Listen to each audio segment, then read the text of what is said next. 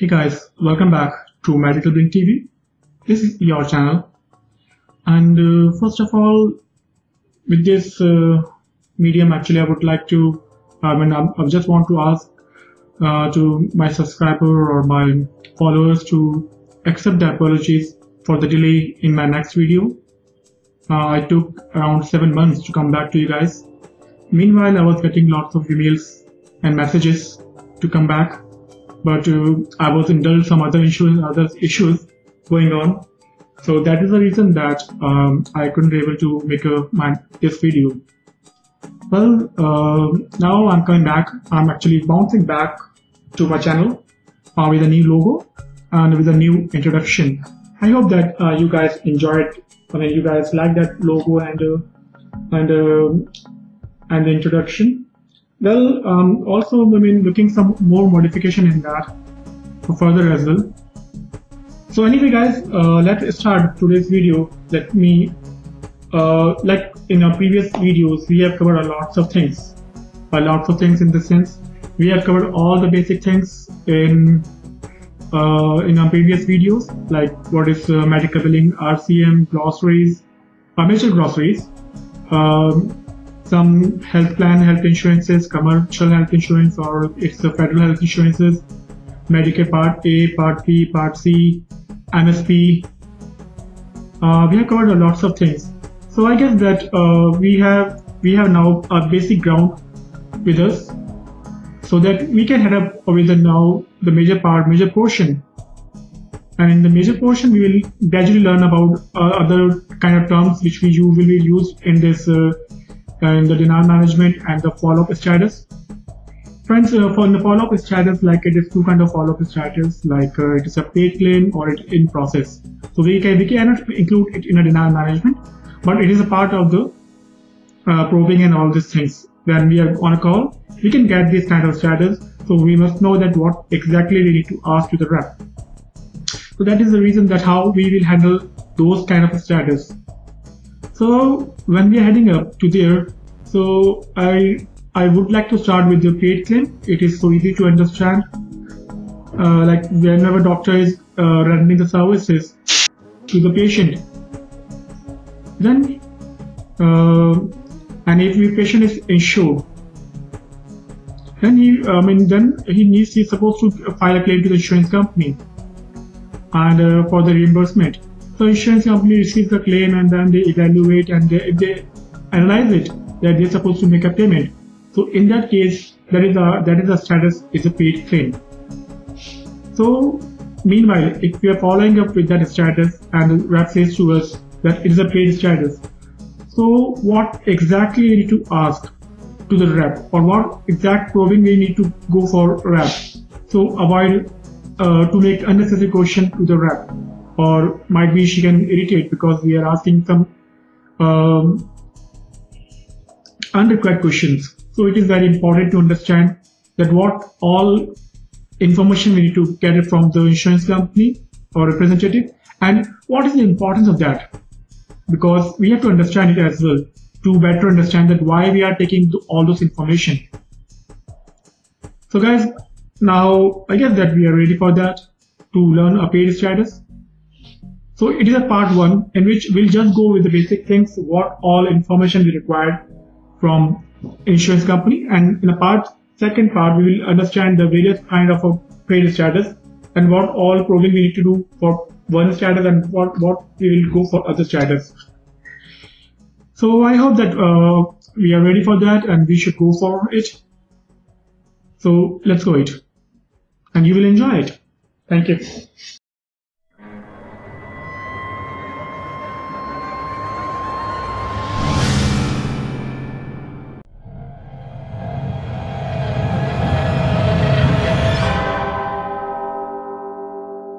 So alright guys, so let's start.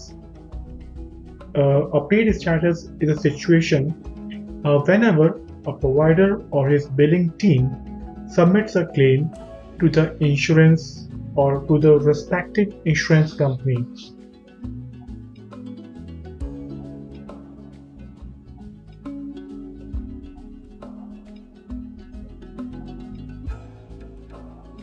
Thereafter, provider's billing office expects four kinds of status from a filed claim.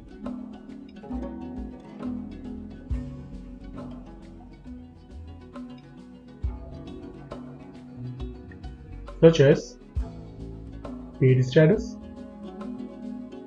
denied status, in process, no claim on file.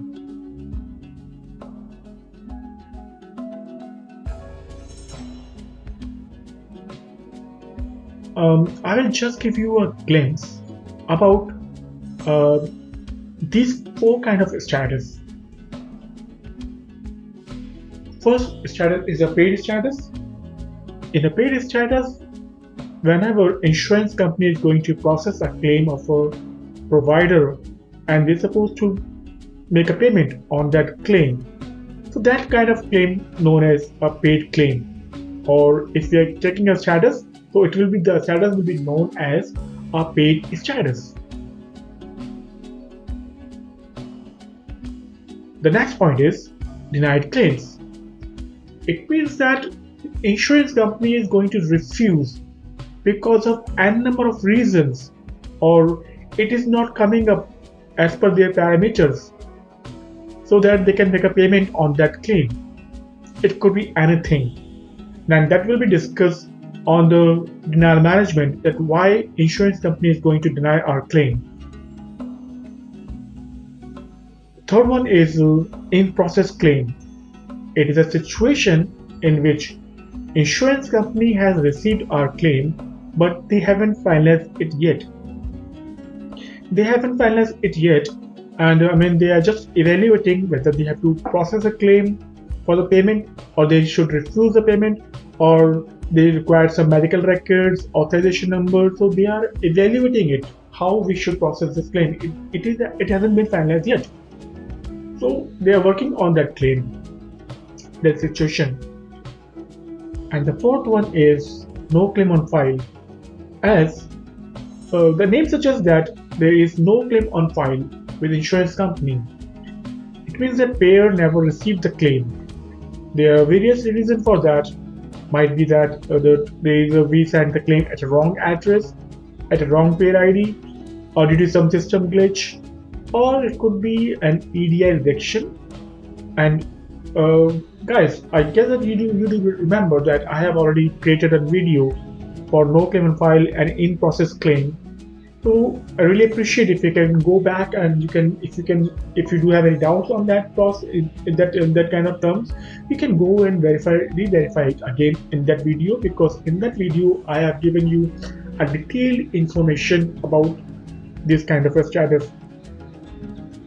So these kind of four status billing staff is expecting on the patient. So here, as we are discussing about the paid claim status, so let's start with paid claim status and what all information we should ask to the rep while we are on call, or what information we need to key in a document or in a system or in a comments while we are verifying the status with a website or IVR or with a rep. The first one is allowed amount. Guys, see these kind of all terms which we have already covered in glossary.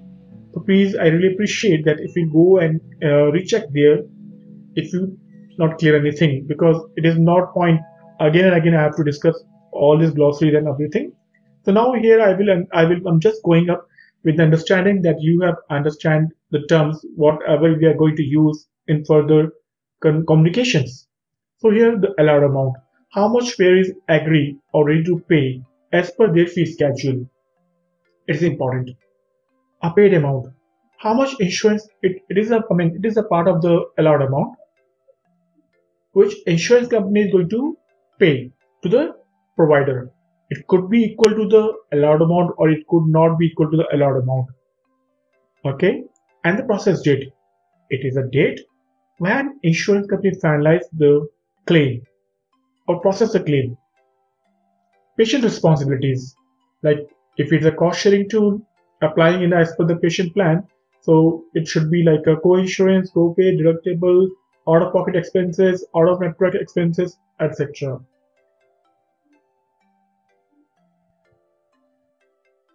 I have to add the check details as well. Check details, we have to, if it is a paper check, we have to verify whether it's a paper check or EFT, electronic fund transfer. If it is a paper check, then we will have a paper check number or EFT number. Then we have to get a issue date of a check or a EFT. When the check or EFT, when the check was issued or when the payment was transferred to the payment through electronically. Single or bulk check, whether check is a single or bulk, or whether EFT payment is a single or bulk. If it's single check, we have to mention in our notes that it is a single check or single EFT. If it is not, then we have to mention it that it is a bulk check along with the bulk amount, a total amount. After that, I have to get the information about if it is a paper check, I should have a check encash date or check status, whether it has been encashed or not, or whether it is still open. We have to verify the pay to address as well. If it is a paper check, so where the insurance company sent the check, so that we can evaluate whether it is at a wrong address or correct address. And in the end, we must have the claim number of a paid status. Now we are moving ahead to understand why all this information are so vital for a paid claim. First we discussed about allowed amount. Allowed amount gives us a glimpse that whether insurance company processing our claim as per their allowed amount or not. We can verify or we can cross-verify as per the fee schedule or as per our previous processed claim whether they are paying us as per the fee schedule or not. So that is the reason we should have allowed amount mentioned in our notes to evaluate whether they are paying as per the allowed amount or not. Paid amount. Paid amount is so important to evaluate whether insurance company are paying as per their allowed amount or not. If they are paying in full, there is no issue. But if they are not paying at a full of the agreed amount, then we need to know who is responsible for the remaining portion of the unpaid amount out of the allowed amount. As we believe, providers are supposed to get the entire portion of the allowed amount. So again, we have to mention the paid amount. So we can evaluate from the allowed amount and paid amount that whether we are getting full payment or not. A process date. It is a date when insurance company finalized the claim for the payment. Else, a date when payer completes the processing formalities. It could be or it could not be same as the check or EFT issue date. It is important to analyze or identify the reason in delay of a payment posting in system. Like if it is paid recently within 30 days, so we could assume that it must be in a lineup with our payment posting team to post the payment. But what if it is greater than 30 days? Then we have to verify it. That is a responsibility of AR people to verify it. Where is the check? If it's greater than 30 days and if they have sent everything correctly, then we can go ahead and void the check. That is the reason that we should have a process date as well document in our comments. Patient responsibilities. It is a part of the allowed amount which is paid by the insurance company. As it is a part of the allowed amount, then patient is supposed to pay the remaining unpaid amount. If in case patient is insured with other or secondary insurance, then it will be the insurance company will be responsible for the payment. Therefore, billing office must know how they process a claim to bill to the patient or to secondary insurance as a cost sharing tool. Check or EFT details. Check details required or EFT details required to trace the check or EFT payments with internal financial department or insurance company in case check issue date is greater than 30 days. That is a standard waiting period. Pay to address. Address. AR needs to verify the pay to address as well. If it is a paper check, to validate whether they have sent a check at a correct address or not. And the same needs to document in system as well. Claim number. It is a unique number allotted by the insurance company for internals from their internal software. So it is required tracing the claim in their system. Suppose we got a paid status, and whenever we are following up next time and we got a that state that there is no claim, so this claim number will help to us to identify a claim in the system. So guys, in my next video, we have covered our paid status, our general paid status, and what all information we require in our system or in our comments.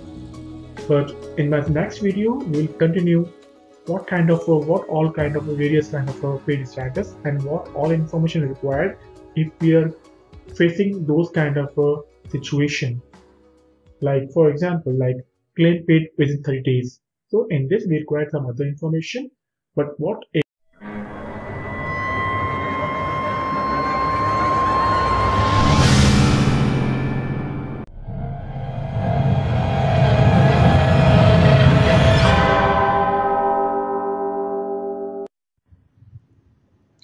Alright guys, thank you very much for watching this video more closely, and I hope that you like this video.